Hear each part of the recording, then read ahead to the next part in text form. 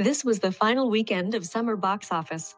In the past summer box office final weekend has produced some big blockbusters like The Suicide Squad, Guardian of the Galaxy and The Meg. This weekend saw the release of Bullet Train and Easter Sunday. Let's look at the box office numbers for this weekend. But before we do that, please like and subscribe. If you don't subscribe, you might miss out on latest box office and Hollywood news. Top 5 this weekend. At number 2 we have Secret Life of Pets, My Bad. But close as it is, DC League of Super Pets had a decent 51% drop. Managed to collect $11 million in its sophomore weekend.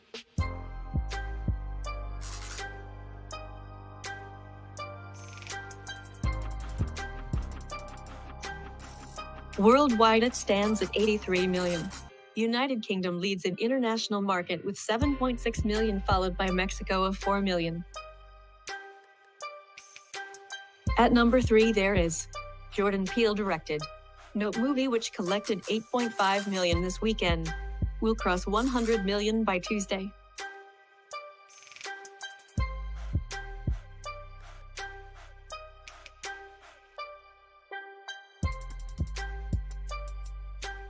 Interesting part is, Nope is yet to open internationally, as currently it has released in no other country.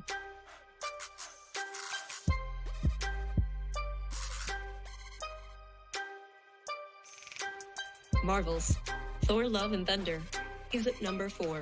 It collected $7.6 million this weekend.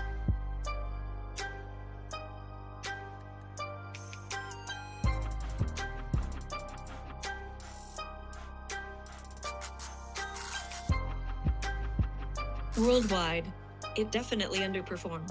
Should cross $700 million by next week, but it will remain lower than Thor: Ragnarok. Number 5, we have The Yellow Henchman, Minions: Rise of Gru. Minion is now the highest grossing movie in Despicable Me franchise, as it surpassed first Minion movie. The current total stands at $334 million. Should end up around $350 million.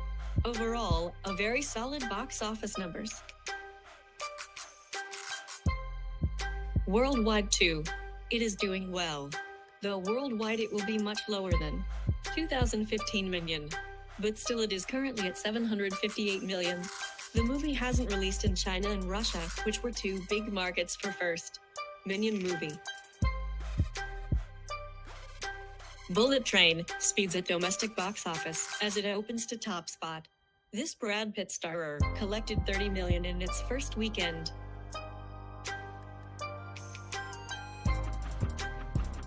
It is okay figure and will be interesting to see how it holds up in the coming weeks.